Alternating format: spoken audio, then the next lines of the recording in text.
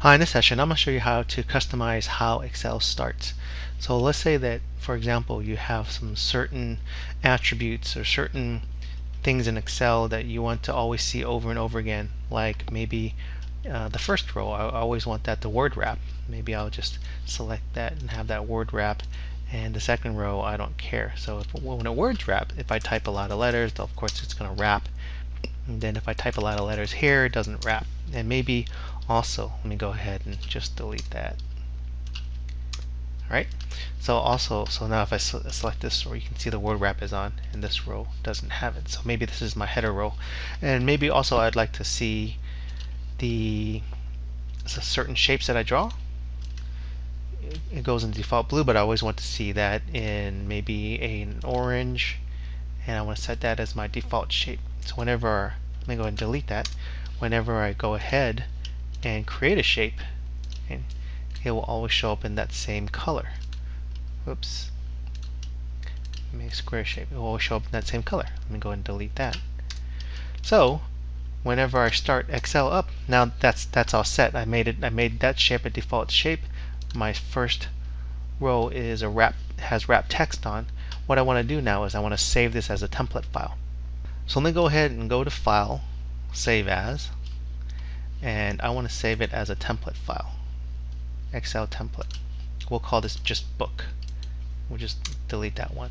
And I want to save it in the XLSTART folder. Now if you don't know where the XLSTART folder, you can just go under in Microsoft. This is Microsoft Windows 7.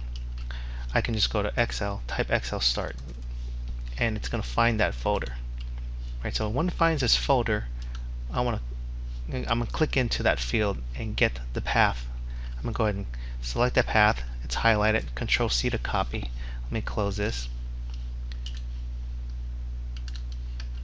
And then this is a save as, right? So I'm going to save it as, select that, and Control V to paste, and just press enter.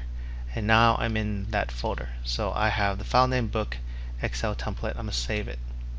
So once that's saved, I can go ahead and close this. I'm just going to right click here and close.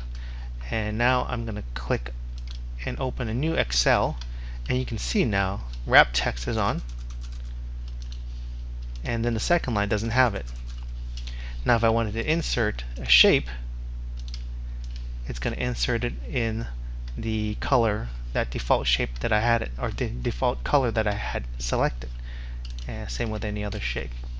Now if you wanted to go back to the Microsoft default, you don't want to have this template that you created when you create a new one, you can just go under File, New, and Blank Workbook, and that's going to create a new Excel worksheet without those customized defaults that you had.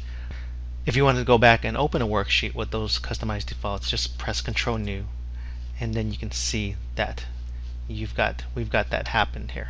It's the wrap text is on, the row it doesn't have wrap text. If I insert a shape, it will insert a shape in orange color. So that's how you customize how Excel starts with some specific worksheet settings. Hope this helps. Thanks for watching. If you want to see more videos from me, click here to subscribe to my YouTube channel. And if you enjoyed this video, don't forget to like it and leave a comment below. I'd like to hear from you and hope to see the feedback. Also, do you think others might benefit from this video? If so, click the share text below. YouTube will automatically provide a shortened link to this video and give you options to share on Facebook, Twitter, Google+, and other social networking sites.